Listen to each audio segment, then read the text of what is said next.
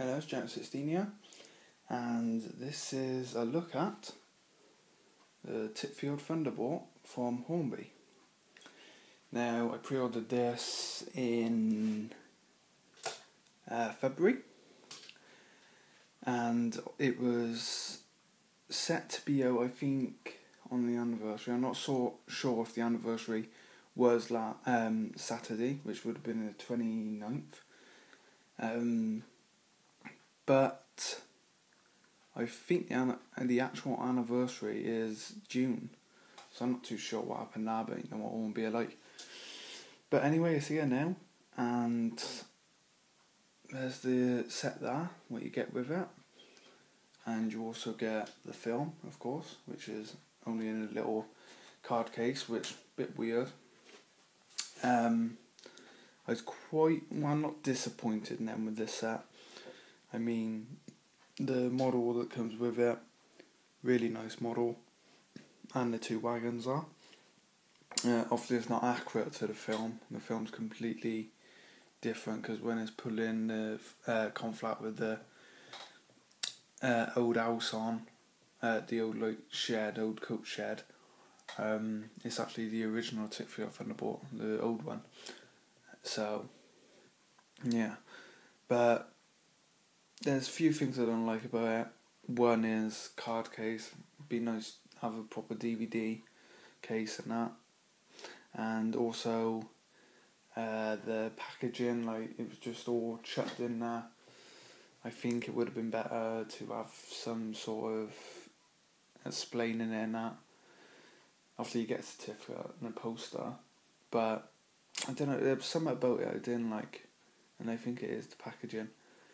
But anyway, the logo is here, 14XX, 1401.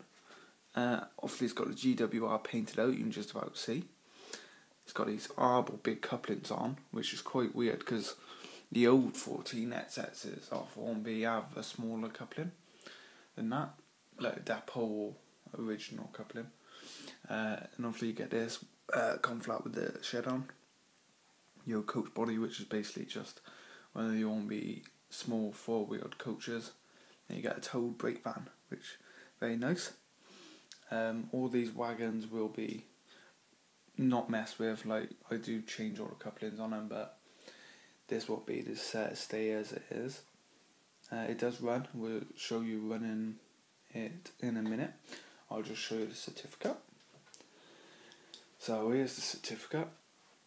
I put it in the cabinet face now. Certificate of authentication, limited edition of 1000, and as you can see down here, mine is 89 of that 1000. Signed, of course, 60th anniversary of the film, and obviously got the logo there. And then here's the poster. Poster is very nice. Sorry about the light. Yeah, I do like the poster. I think that's quite good.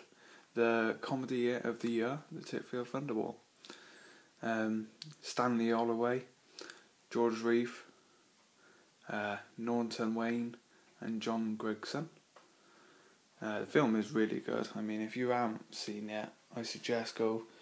Not just buy the set. You can buy the set if you want, but you can get the Titfield Thunderbolt on eBay, the actual film, and I think it's a really good film, one of the best railway films done.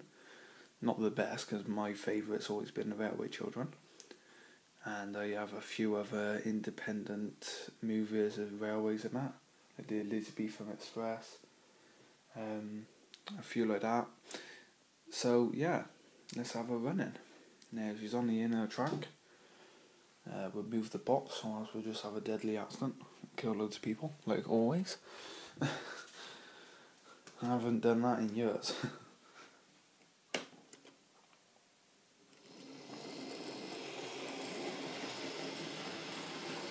So there you go. Runs very smoothly. Does that on that point. I'm not too sure why. I cleaned it. I don't do it on any of the other points.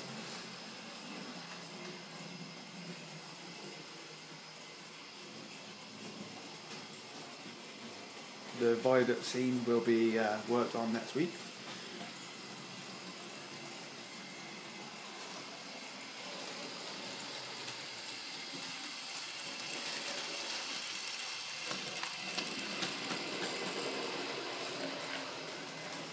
And yeah, that's the Titfield Thunderbolt.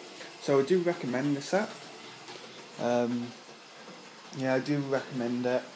Just I wasn't too happy with the packaging, but then again it is Hornby and it's not like it was a very expensive set. It did cost me £99 off Hattons, but I'm a fan of the movie and I buy stuff to keep, not to use and sell in years to come.